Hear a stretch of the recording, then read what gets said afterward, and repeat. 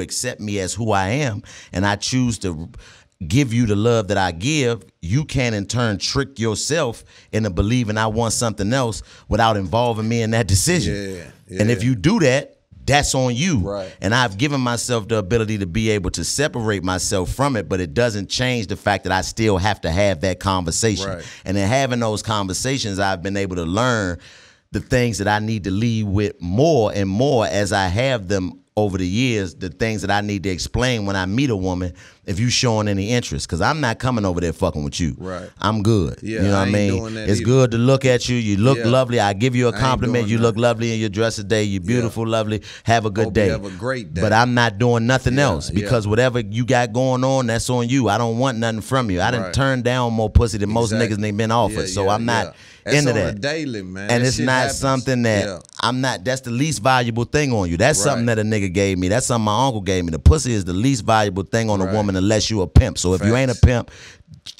pussy ain't valuable. Right.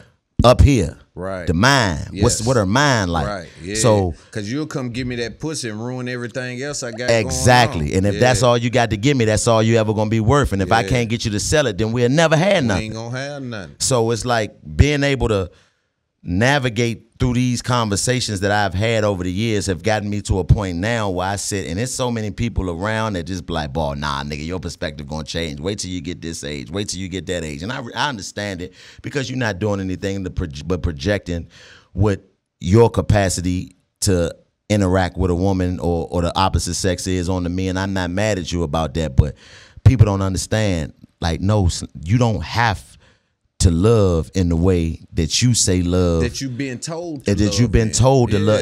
That doesn't work that way. And I watched my mama play that game with niggas my whole life. Love is no different than pain, right? So you can't tell me if you pinch me when it starts to hurt. Yeah. You see what I'm saying? I'm telling you what pain is to me. Right. And I'm telling you what love is to me. And people got to be able to accept that, man. I think you putting some real good game down with that. I mean, people are, you know, it's like, you know, one of the reasons why I think it's so much divorce in America, Loon, and I truly believe this, I think people get divorced at the rate they get divorced at. And this is the thing, you got a 50-something% divorce rate in America, not to mention the other 20% who stay together and can't stand each other just because they don't want to go. Marriages is failing at the 70-something%, right? The reason why people get divorced so much or get married so quickly is because you don't have to get divorced in the same capacity that you get married. See, when you get married, you go down and get your paperwork from the judge, you know, the justice of the peace, but then you had that big ceremony, and you wear the white dress, and you listen to Brian McKnight songs, and you eat salmon or steak, and you had a first dance, and you do all of this shit, and everybody get to come cry and have this beautiful ceremony and watch you tell this person how you gonna be with them for the rest of your life until death do you part and all of that. Then you get to go get divorced in private. Only you and your lawyer get to hear that shit y'all say to each other when y'all hate each other.